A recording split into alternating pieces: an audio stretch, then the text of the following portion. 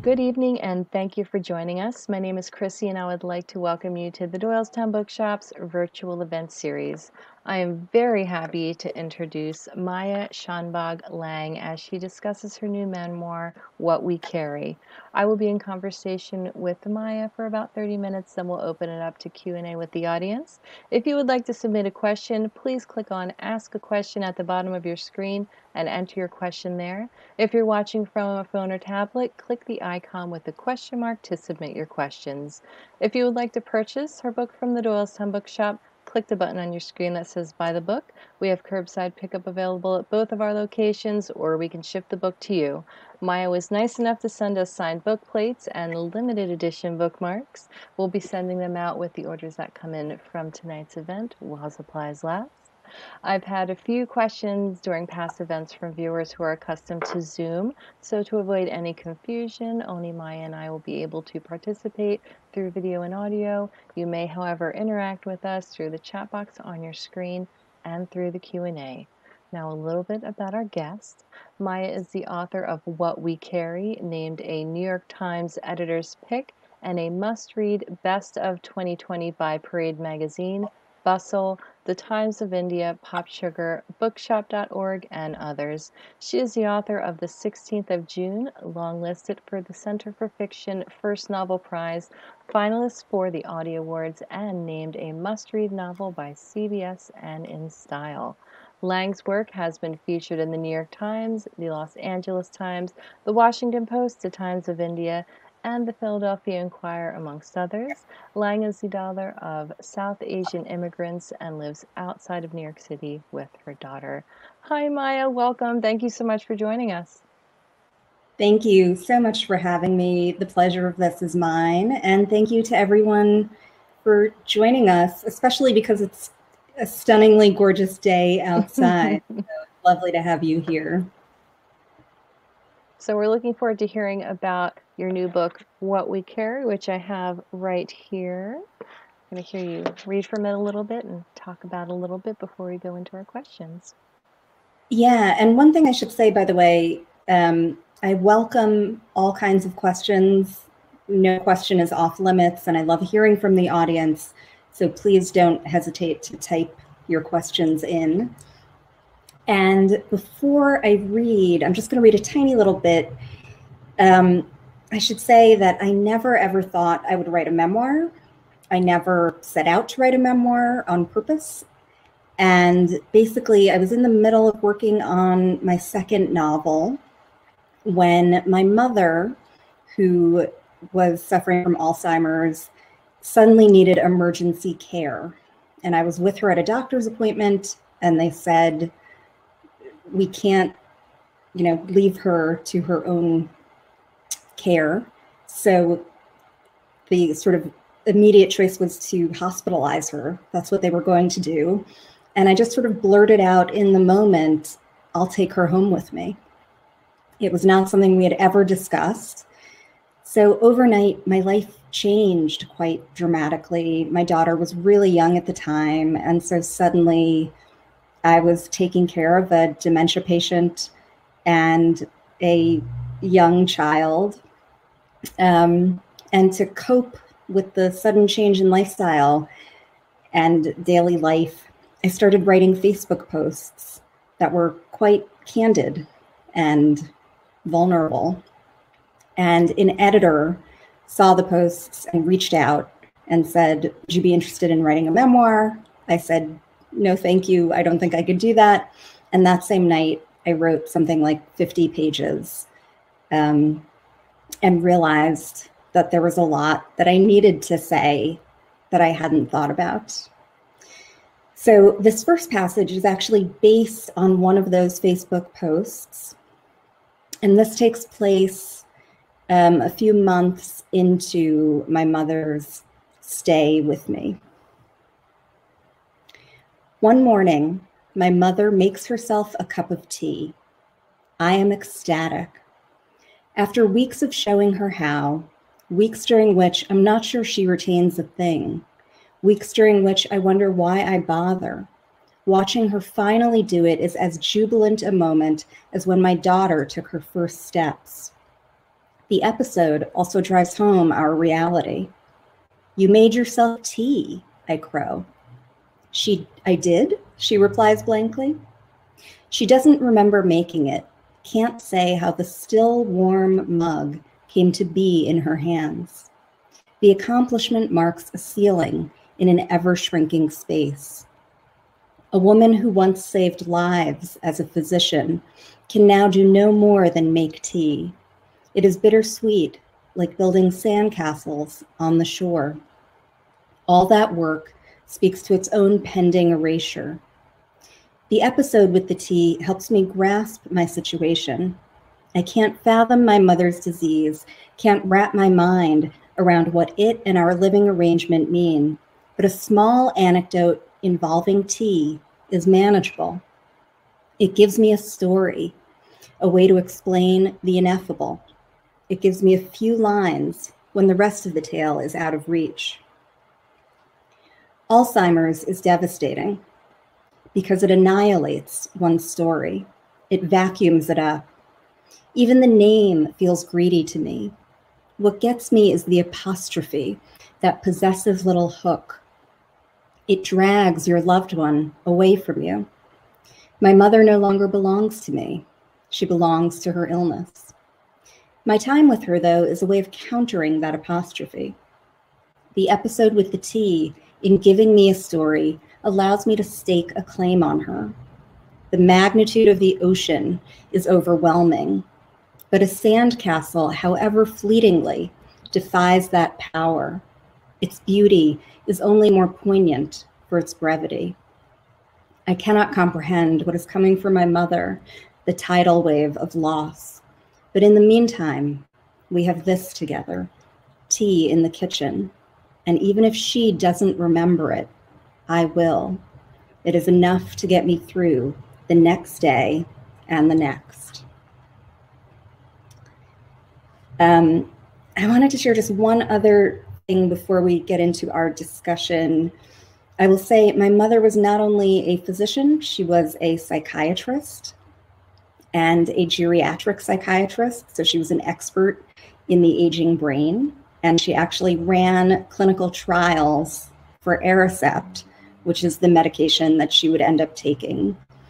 I always loved that she was a psychiatrist because it allowed me to imagine her as someone who was very compassionate and empathetic. And she always told me she had become a psychiatrist so that she could be around for me and my brother, and that it was the most family-friendly of the medical professions. So this scene takes place just a few weeks later. As my mother and I drop our pretenses, I find that I can ask her anything. I voice all the nagging questions I had as a kid. And one day, it occurs to me to ask the biggest question of all. "Mom," I say slowly, "how did you know you wanted to be a psychiatrist?" "I didn't," she answers right away. "I wanted to be an OBGYN. She explains that she suffered from low blood pressure, so she couldn't stand for long periods of time, which made performing C-sections impossible. With her dream job ruled out, she settled for psychiatry. That way I could sit in a chair, she says. For the next several days, I am in a state of shock. A neighbor could confess to committing murder, and all I would think about was my mom's desire to be an obstetrician. Psychiatry did not appeal to me, she admits. So many problems. Listening to people can be very boring, you know. This is the last straw, the final puzzle piece that makes me realize how much I deluded myself where my mother was concerned. The crux of her whole identity was an accident. She became a psychiatrist out of a desire to be seated. She hadn't planned for me all along, and her trajectory in life wasn't a straight line. Staying in this country instead of going back to India, you know, it just happened, she says. What a surprise this would have been to hear as a girl, to know that my mother was someone to whom things happened. that this was permissible. She wanted to give me the illusion that she had known what she was doing, and I let her. But this is not to say that our illusions were meaningless. My mother's stories may have been riddled with untruths, plagued by a suspicious lack of detail, but they defined her. They weren't necessarily true to events, but they were true to her. And as a writer, I, of all people, should have understood this, that a story needn't be accurate in order to be true. Now that our illusions have been stripped away, I miss my mythic mother, and I suspect she misses her too. I've been taking care of her needs. She's become physically stronger, but who is she under my care? She can take the stairs without help, go on longer walks, but she lacks her former haughtiness. Maybe it doesn't matter whether our stories are true or false. What matters is that they are ours. Thank you. So I wanted to share that just to give people some sense of what the book is about. Thank you, Maya. All right, so we're going to go into the questions I have for you, and we'll start with, how does being the daughter of South Asian immigrants inform what we carry? Well, it's funny, growing up, I grew up on Long Island. I never really thought of myself as particularly Indian. I just, blended in and did what I could to blend in, which is what I think most kids do. And it was only when I was my mother's caretaker that I really began processing my past in a different way. My sort of immediate de facto assumption that I should take care of her, I think, came from growing up, having seen multi-generational households, and during trips to India, watching setups where children took care of their parents. And that was part of why I couldn't sort of let her be hospitalized, even though her needs at that point were quite, intense. Her dementia was pretty far along. So the experience of taking care of her definitely made me think about my past differently. And I was also simultaneously thinking about my future through my daughter. And part of what was in my mind was that I didn't want my daughter to absorb a model that it was her duty or responsibility to take care of me one day. Right. And so I was sort of grappling with that and thinking about what I grew up with and the messages that I absorbed and what messages I wanted to pass on to my daughter.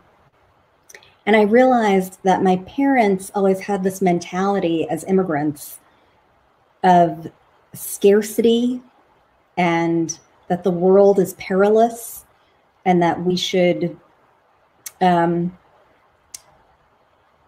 achieve as much as possible by disrupting others around us as little as possible, and that we should sacrifice ourselves for one another.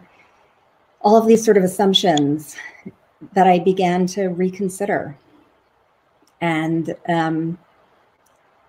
for the first time, I really started thinking about, what do I want my daughter to carry in her life? And what do I want her sort of inheritance to be in terms of the stories and assumptions that she has in her head? I do want to remind everyone, if you'd like to ask Maya a question, please click on Ask a Question on your screen and submit your question there. All right. So how do secrets and what is left unsaid between parents and children affect a family? Yeah, well, so my mother was rather hilarious in hindsight, in that she always told me, when I would ask her about motherhood, she would have like these detailed stories about life in India and medical school and work. But whenever I asked her about motherhood, she became suspiciously concise and had very little to say. And especially when I became a new mother, I said, Mom, how did you do this? Like, how did you manage having a career and being a mom? And she would always say, I don't know, I just did. And when I found out later in the book, there's the moment when I find out that my older brother, who's older by almost a decade, grew up in India, which I had never known. And when I finally learned that, it was a complete shock. And I realized that she felt a great deal of shame and embarrassment that she had sent him to India. You know, she didn't want to reveal that to me. And she felt guilty about it.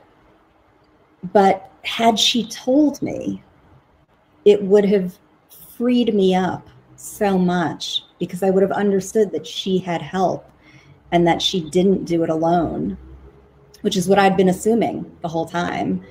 You know, I'd been assuming, well, she did it, so why can't I? And that really drove home for me that the stories that we tell our children affect their choices. And sometimes it's so tempting to edit certain things out, or to just give them like the Hollywood montage version where we smooth over and make everything look as though we are competent people at the helm. But sometimes the things that I think we want to leave out are the most important to share. Yeah. Because when our children later in life are in very similar positions, it's almost as though they have more options and they give themselves more permission and are just in a kind of freer, more forgiving space when they know that we too struggled and wrestled with things and had to ask for help. So I think it's the parts of our stories that we are most tempted to cover up and conceal that can help others the most, particularly our children.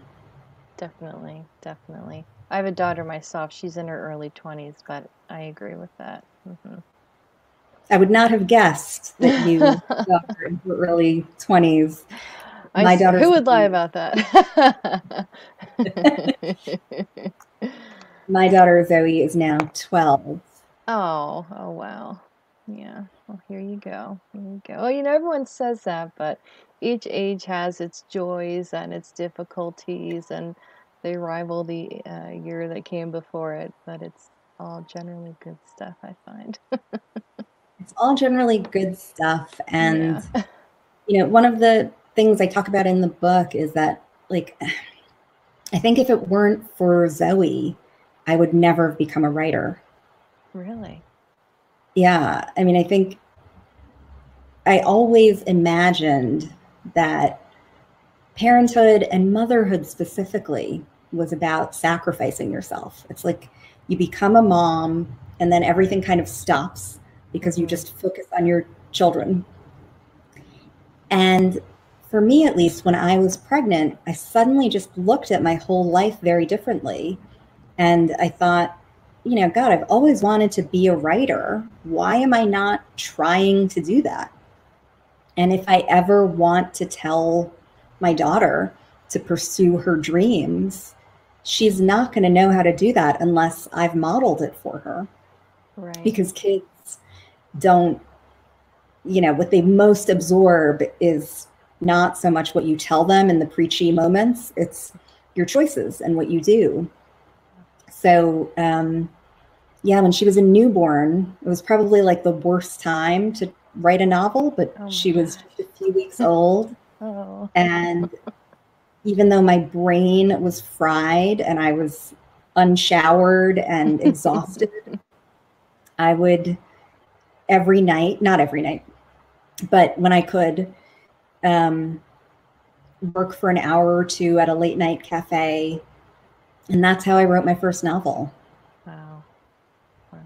And You're so right, though. It is the examples and not just what we say and what we do and how we live our lives and accomplish our goals. And yes, there's sacrifice for them, but also really being able to show them this is what we did, but we were also still able to be a mother at the same time. We were also able to accomplish these things.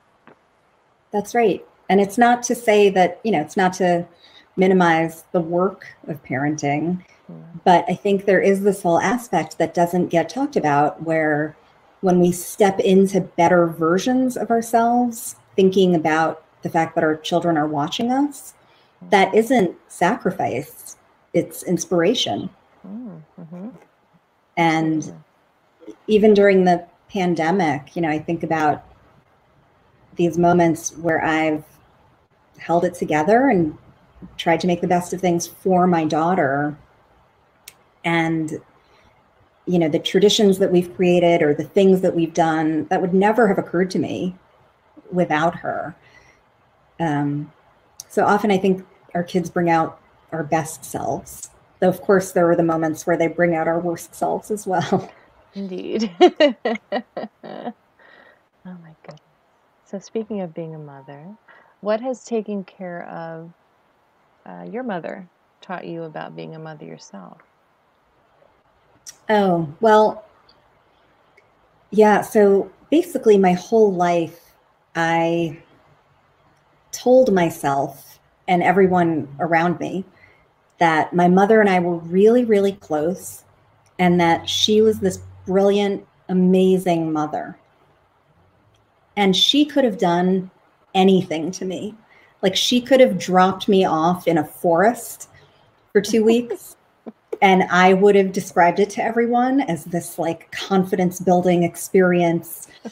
And basically, I had a really identifiably bad parent in my father, who was a difficult, controlling, abusive person. And so I latched onto my mother and I needed her to be an amazing parent. And so I gave myself that.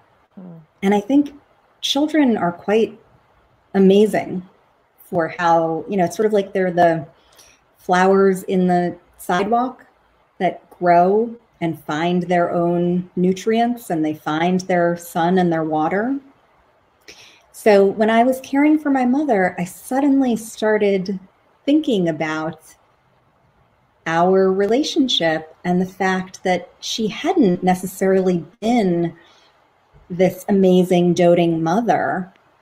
It's that I had built up this story and this version of her because I needed it. And I found myself caring for her in ways that she hadn't cared for me. And being there for her in ways that she hadn't been there for me. And it sort of made me realize that I think caretaking and also parenting can be a kind of do-over or a form of getting it right. And sometimes we do for our children or for our parents what wasn't done for us. And, this is actually the quote that's on the bookmark, that I think at our most maternal, we aren't actually mothers. We're daughters reaching back in time and finding the mothers we wish that we'd had. So I have all these moments with my daughter where, I'll try, I'll offer to sort of do something for her. And I think I'm making this like wonderful offer, but she'll have no interest in it. And I'll realize like, oh, right. She doesn't want to go, shopping for stylish clothes. That's what I wanted when I was her age. And she's a total tomboy who has no interest in that. And she's her own person. So, sometimes I think we process our own childhoods when we're in a position of caring for others. And I think in that way, caretaking, that again is something that gets perceived as sacrificial. You know, you're sacrificing yourself, and it's a lot of work and it's exhausting. But also for me, it was healing in certain ways, in that I got to think about my own childhood very differently. And I think in caring for my mother, in some way, I was caring for myself at the same time. Well, speaking of being caretaker, I'm like, they're all just segueing very nicely into the next question. Can you explain the emotional labor women face as mothers and caretakers?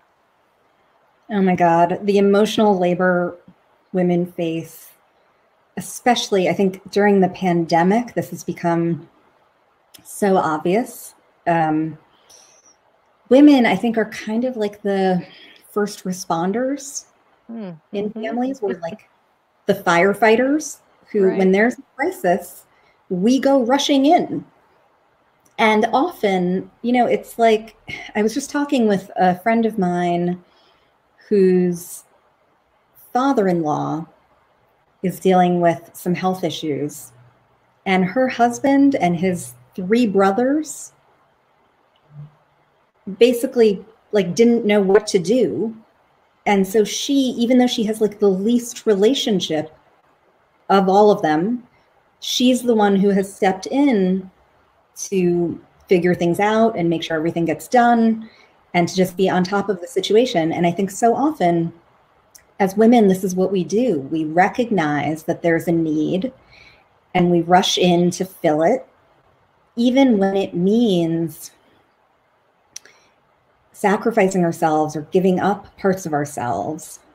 And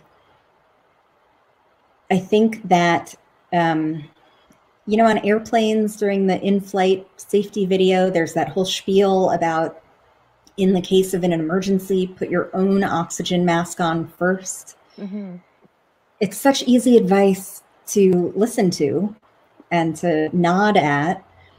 But I think in actual daily life, it's incredibly hard for women especially to oxygenate ourselves and to take the time to tend to ourselves and feed ourselves.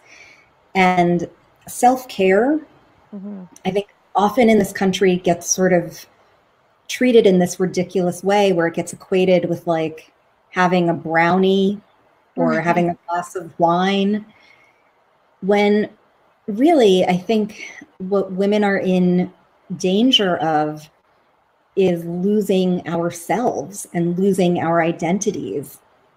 And so I think during times of crisis, when it seems like the worst time to oxygenate, that's when you most need to oxygenate. And whatever that means for you, like for me as a new mother, you know, I had postpartum depression, which I talk about in the book. And what I found for me was that writing and working on my laptop for a couple of hours, that made me feel better because it allowed me to remember who I am and it allowed me to use my brain. And I felt restored and sort of returned to myself, as opposed to all the like silly, nonsense, frivolous things that they recommend that you do as a new mother, like get a massage or, you know, whatever. Sleep when the baby sleeps, and you know. Sleep when the baby sleeps. Exactly. So I did not sleep. Also, my baby never slept. No one was sleeping. But yeah, I think women need to give ourselves, I was going to say people need to give women permission, but no, I actually think we need to give ourselves permission to do the things that buttress ourselves and build ourselves up. And doing that and self-prioritizing can be kind of scary because it's so much easier to just be in the default mode of tending to everyone else. And it can be quite hard and go against the grain of what we've been taught and the messages we've absorbed, to say, actually, I need to go sit in my car and read for an hour. Right. Or, whatever it is. But those things can be really necessary. They are. And I think sometimes it's looked at as maybe being selfish. We're being selfish by taking this time, but it does go back to being on that airplane. If we're not our best selves, how are we going to take care of ourselves, but really take care of others, and also beyond that, accomplish what we want to do? We won't be able to do it if we don't take care of ourselves. That's right. And I also always think in these situations, like, yeah, when I have that fear of like, oh my God, this is selfish, I then think about my daughter. And I think, well, if she was in a position where she could do something to help herself or sacrifice herself, of course I'd want her to pick herself. Mm-hmm. Of course I'd want her to center herself and not give herself up. Mm-hmm. So it's sort of like easier for me to access that place of permission granting if I think about it through her. Definitely. And I think it goes back to when we're talking about examples. That's another example we can set, because I know with my mother, for example, she didn't take time for herself. She didn't do any of those things. So that's the example I saw, and then that's what I did. And then it's, deprogramming and reprogramming with, what's the best way you can live. And it is okay. It is okay to do something for yourself. You're not doing what you're supposed to do, and you're not less of a mother or less in your career. You're just taking care of yourself so you can do a better job at all of those things. That's right. We're better when we are oxygenated. And to walk around in a non-oxygenated state, no one wants that. And P.S., air is not a luxury, it's a necessity. Right. So now we're going to talk about weightlifting a bit. How does weightlifting relate to the emotional labor of women? So part of what I talk about in the book is my journey into weightlifting. And I never thought I would say these words, but I am a competitive caliber weightlifter. That's amazing. I didn't realize that until I was, reading this book and researching. I really didn't realize. That's amazing. Thank you. And it still is kind of like astonishing to me to even say it out loud. I grew up as a total bookworm and a total nerd. And so partly because of how my family labeled me, and, we get these labels that we absorb. We don't necessarily know how they're even there. But I thought of myself as a non-athlete. And again, because of my daughter, I thought, wait, I want to model fitness for her, but not in this way where it's like I'm dragging myself to the gym, or it's about, being skinny or whatever. I wanted to do it in this really positive way where I genuinely felt good about it. I got into weightlifting, and I had this early lesson in weightlifting that I still think about because I think it relates to women. So I'd been really scared of weightlifting, partly because I had lower back issues. Oh. And which many people have. And I always assumed it was because my lower back was weak. So I remember thinking, okay, I have to strengthen my lower back, and maybe then I can do a little weightlifting. What I learned is that my lower back was actually, in a certain way, too strong. Like it was doing too much. And that's why it was in pain. Because the other areas around it were not doing enough. Okay. So of course, it was in pain. And I realized like the lower back is like the mom of the body, where it's spread too thin and doing too much. And the areas around it aren't necessarily stepping up. And with lower back pain, usually the way to get rid of it is to activate all of those muscle groups that have fallen asleep, like your glutes and your core and your hamstrings. Once those kick in, lower back pain disappears. So for me, this is a metaphor where I think so often for women, it's our partners or spouses or family members and societal structures that are lacking for us. And so we're in this position where, of course, we're exhausted. We are spread too thin. We're doing too much. But what do we think? We assume that, oh, maybe I should be doing more. Maybe I should be stronger. Like maybe if I download that app or read that article or wake up 20 minutes earlier and do yoga and meditate, like maybe that will help me. And no, the answer isn't to do more. The whole thing is that we're already doing too much. And if we can get the support we need, and I think part of that just involves asserting boundaries and requiring more of the people around us, then that lessens our load. So part of what I always say to people is that weightlifting for me isn't about picking up heavy things. So much of it has been about finally setting things down. Wow. Yeah. And that's interesting about boundaries. I know for myself, I really didn't do that well for myself till I got into my 40s. Really, but if we don't set those boundaries, no one else will. No one else will for us. And that's part of the self-care and survival of us, I believe, to set those boundaries for yourself and with other people, but personally too. Like, all right, this is what I can do, and it is okay if I don't do more than that today. It's going to be all right. The world's not going to end, and we will go on. Everything will be all right. Yeah, that's right. And I also think often the other people in our lives, they don't want to be asleep at the wheel.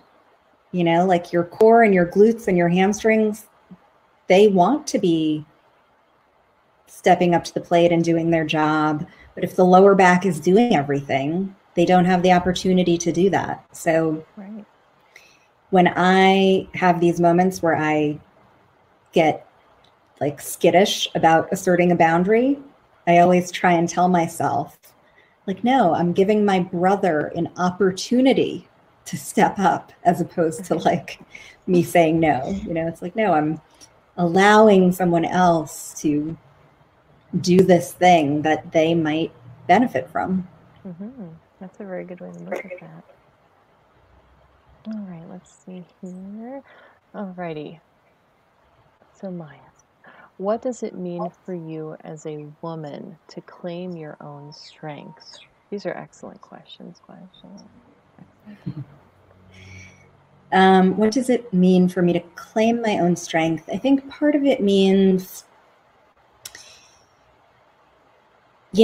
as you said, turning 40 really changed something for me, where I basically realized I can spend my whole life trying to please other people and giving a lot of thought as to how I come across.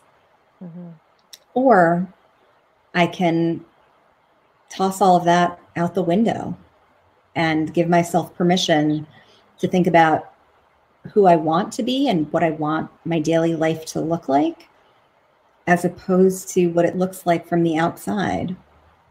So, my whole life I sort of grew up with all these messages about what it means to be good and polite and cooperative. And for women, that can be this really exhausting tightrope walk. Yeah. There's a fire alarm going on outside. I hope you guys can hear. But yeah, I think, it's like that whole ridiculous balance of like, how do I seem smart without coming across like a know-it-all? Or how do I seem strong without being aggressive? Or how do I, and it's like, We need to just be. We need to just be. That's right. And, you know, men do not most of the time subject themselves to that kind of mental torture. And I don't want my daughter to be in that space of kind of constant self-critique and self-judgment. So yeah, for me, I think owning my strength has meant as much as possible hopping off the tightrope and I think it gets easier when you're older to not care so much about how you seem to others. Absolutely. I'm wondering if our audience has questions. I was just going to mention that. Yes. So if you have any questions, this is the time. Click on Ask a Question on your screen and please enter them there, or feel free to enter them into the chat box. We'll be happy to go over them. I have one more question for Maya here. How was writing a memoir different from writing fiction? Oh my God, so different. It's funny, I was just teaching a fiction class earlier today, and this kind of came up.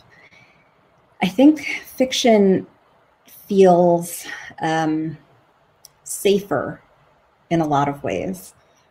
You know, it's sort of like you invent this parallel universe with imaginary characters, and you give yourself permission to explore issues and character traits and personality conflicts and tensions. And you tell yourself that those people over there have nothing to do with me. And often it's the stuff that we are grappling with that we don't realize we're grappling with until we start writing a short story or writing a novel. And then in the act of writing, there's this moment of like, oh, that's me over there. I just didn't realize it this whole time. Whereas with memoir, you're facing all that stuff very directly and head on. So it's much more vulnerable and much more sort of immediate and raw. So my way of describing it is that I think writing fiction is sort of like listening to the human heart through a stethoscope. And writing memoir is like holding the human heart in your own hands during open heart surgery. And it's scarier. There's also something so beautiful about the immediacy of it, you know, but you don't get to have that kind of distance and remove that you do in fiction. Mm-hmm.